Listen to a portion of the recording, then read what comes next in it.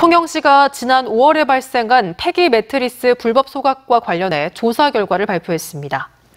통영시는 지난 2018년 10월쯤 지역 공동체 일자리 사업에 투입된 노동자가 최초 소각을 시작해 지난 5월까지 주 1회 7, 8개의 매트리스를 소각한 것으로 추정되며 담당 공무원의 관리 소홀은 인정되지만 지시하거나 목격한 일은 없는 것으로 파악했다고 밝혔습니다.